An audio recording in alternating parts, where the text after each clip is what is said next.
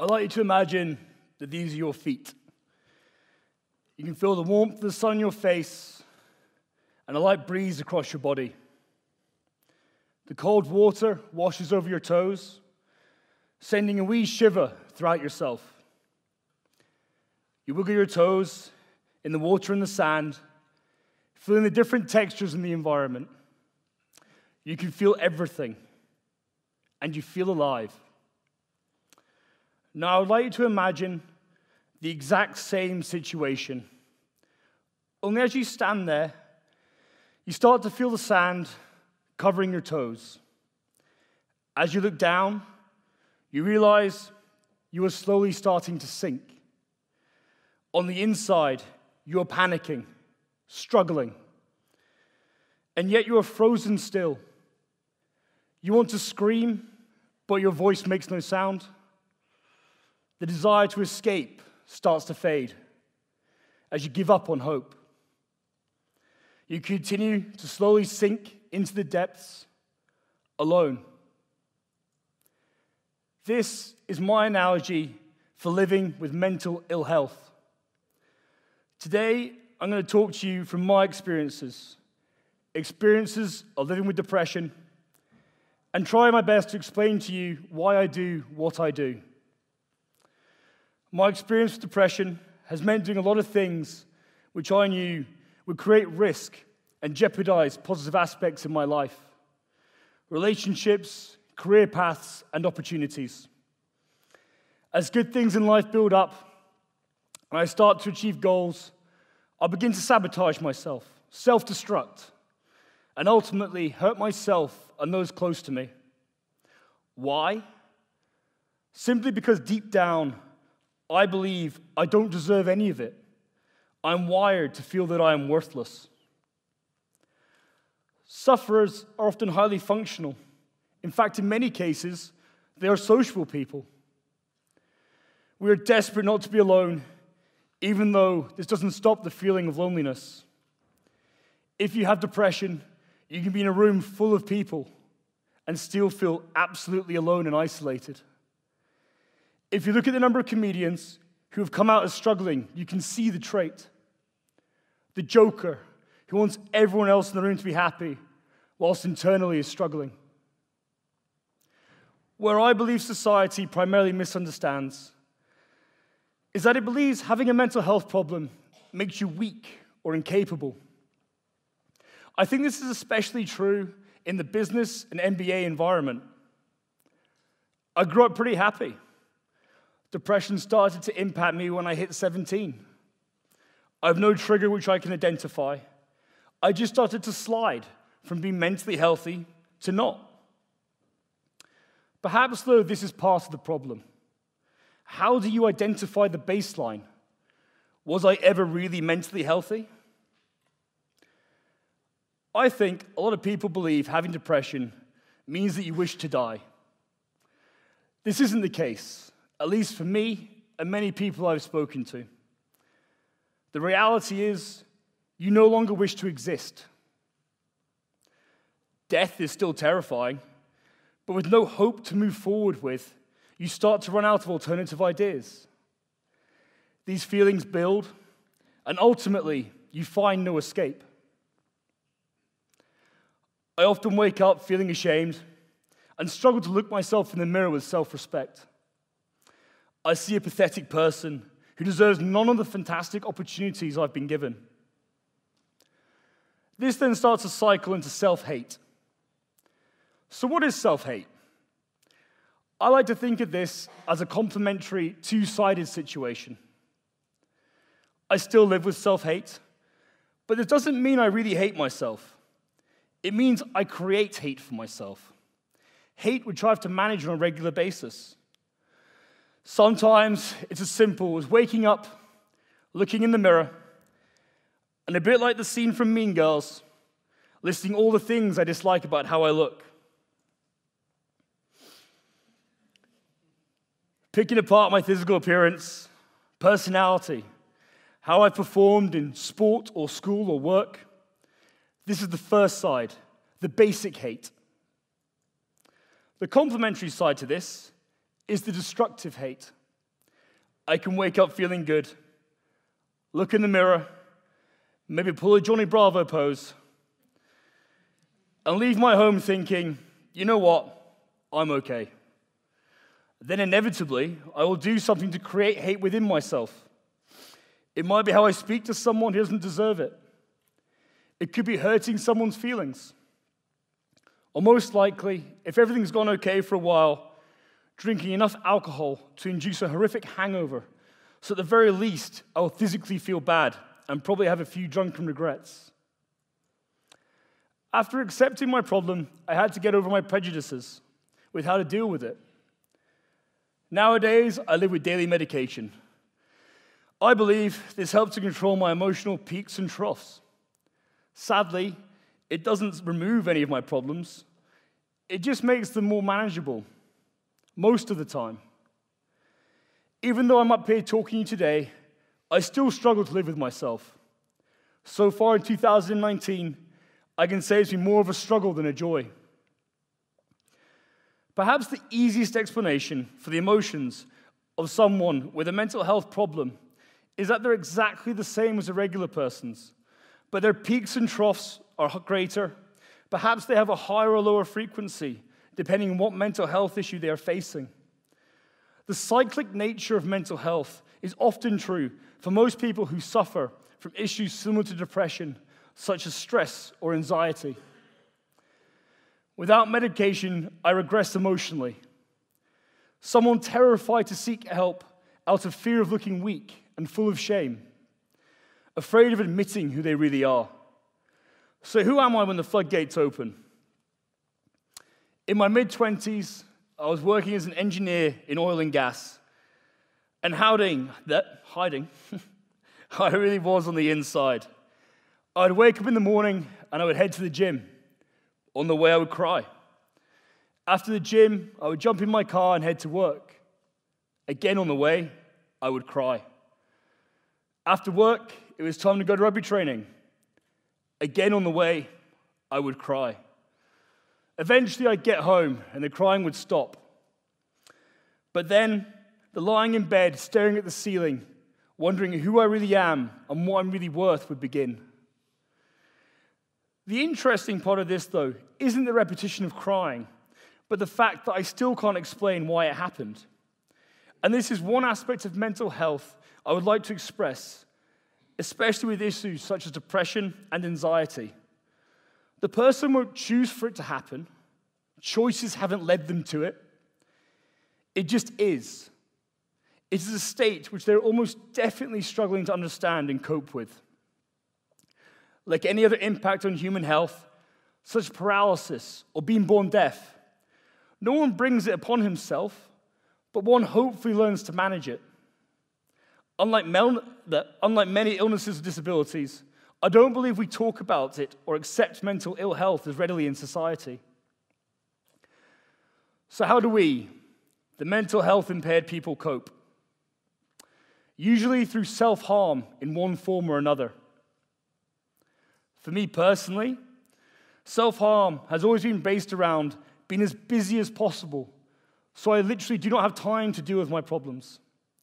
Pushing myself physically as hard as I can, drinking beyond healthy limits, always saying yes to any opportunity or threat, mentally torturing myself over my regrets, and if all this fails, physically cutting myself. The interesting thing here, though, is that the most peaceful item on this list is the physical self-harm. It's a form of relief. I am in control. I can do it lightly to achieve a chemical reaction, or punish myself by going harder. I stand here today as a 33-year-old and can state that I'm still not over physical self-harm. Sometimes I'll be at the bottom of a trough, and I find cutting myself the best way out. It's a very personal thing, though. It's never for attention, and it's never to make a statement. It's about taking back control and starting again. At my worst, it was daily. At my best, it could be over a year in between. As of today, I haven't done it since last week. This clearly isn't a healthy coping mechanism, but finding one can be very difficult, especially when another typical behavior is isolation. At my lowest, I chose who I would leave letters for, how I would end my life, and where. My hometown, on my home hill, at dawn. I chose which whiskey I would drink and which drugs I would combine it with to ensure that I would never wake up again. Through my 20s, I planned this in more and more detail. By the time I was in my mid-20s, I had accepted I would end my life after my parents passed away. Why then? Because I feel my parents have been through enough already. So by waiting until then, all I had or have to do is live with myself. How hard can that be? Thankfully for me, my parents are still going strong. Although I have shared and have a better understanding of myself, I still struggle. One of my biggest fears is that I'll end up alone. Not because I think I'm unlovable, and not because I will not ever manage to love myself, but because I truly struggle to see a future where I even manage to like myself. And without this, how can you truly be part of a successful relationship? And so why are these experiences and thoughts relevant to you today? I'm hoping that by sharing, any of you who are struggling to seek the help you need will do so. Also, I'm hoping that for those of you who had no idea about how mental health issues function in the mind, you might leave today with a bit of a better appreciation. And why is this important? Because I know I'm not alone. The Organization for Economic Cooperation and Development released a report stating that mental ill health overall costs the UK more than £94 billion a year. And this is almost certainly not just down to me. 70 million workdays are lost in the UK each year due to mental health problems. Think how many workdays could be saved if we could understand the situations on a deeper level. But in the time I've spoken today, about 15 people have committed suicide, and 300 have attempted to. 15 lives are now gone from this world. Perhaps one of them held the cure to cancer or global warming, or was going to be the greatest primary school teacher the world had ever seen. Each of these lives had potential, no matter what age or background, gender, ability or disability, race or sexuality, and it is now gone. If we can understand others on a deeper level, we can work together so that people aren't lost from the world. I have a friend at London Business School. I know, I made a friend. They share a lot of my challenges, and yet for a different disorder. This person is an outgoing, annoyingly highly attractive individual with a fantastic future ahead of them. A vastly cooler person than I could ever be. And yet they're medicated daily for anxiety, in secret. It started with my friend as a 10-year-old. Instead of participating in sports, they would hide at home alone. They no longer wanted to play or see friends. Then school started to be missed. Eventually, it escalated to the point where their parents had to take time off work, impacting the whole family. Rather than having fun and growing, they spent 3 years afraid and lost. But perhaps the saddest part of this story is that I am the only person at London Business School who they have shared this with. It is rubbish that in our society today, they are so ashamed of something which they can't help that they instead choose to hide it for fear of judgment. My hope is that with understanding, we can work together to show that mental health is not weakness. It is just a state, but a state that can be managed. It doesn't need a cure. It needs societal acceptance and understanding. If you are struggling, please do seek help, as I promise you one thing from my own and other people's experiences. Sharing your problem will not result in you being weak, and you should not be ashamed. I understand how difficult it can be to ask for help. For me, this was because I was completely and utterly ashamed of my feelings.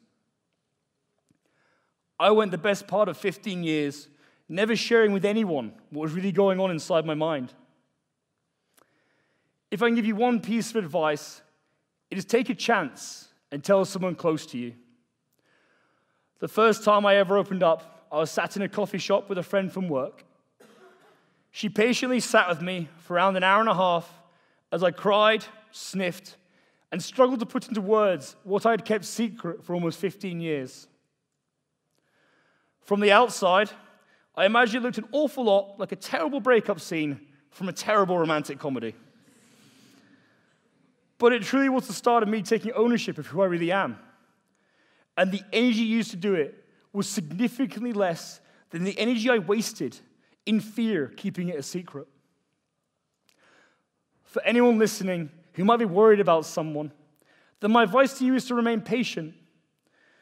Do your best to listen whilst avoiding becoming a crutch. Ultimately, if you let someone lean on you too much, you too will feel the burden, especially if they're my size. In terms of helping them to open up, my advice is always ask people how they feel, and not to accept an answer until it is an actual feeling. Okay is not a feeling. Now the warning. You will need help, and you need to share. But please be careful not to use people as a crutch to avoid working through your own problems. I have done this, and in the process, I've irreparably hurt more people than I can count. Even once I'd shared, I had to learn this lesson again, and I continue to do so. As painful as it was for me, it's nothing compared to the hurt I've caused others, especially to a few individuals. One example of many is in my past relationships. I would convince myself that so long as I had my girlfriend, I would be fine. This would lead to jealousy, toxic, unacceptable comments, and immaturity as I struggled to deal with my own emotions.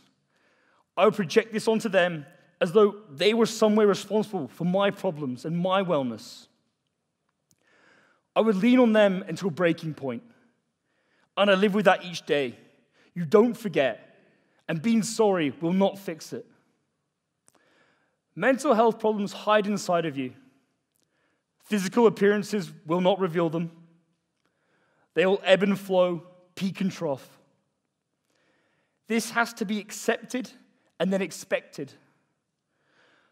No matter how much self-harm creates calm for you, it will not resolve any of your problems.